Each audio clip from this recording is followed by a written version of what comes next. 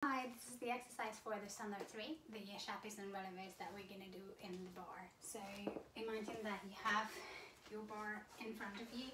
What we're going to do with the fifth position, we're going to have echappe and a close relevé and down, then an avant and close and an avant and a close, echappe and a close relevé and down and up and down and up and down again, echappe and a close and a fifth and down, up and down and up, down, echappe and close and fifth and down, up and down and up and down.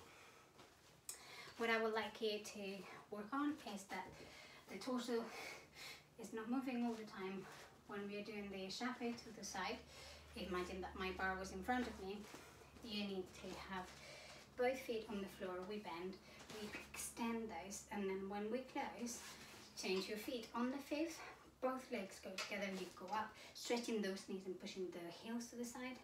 Then we play on a deeper plie, knees to the side, making a big diamond. We go all the way up on our retiré to the front, knee to the side, without arching the back, and then we go down, and then up, and then we go down. So be careful that there is no arching of the back. When we go up, we're having a really long leg and a really long torso, and then we go down. We practice.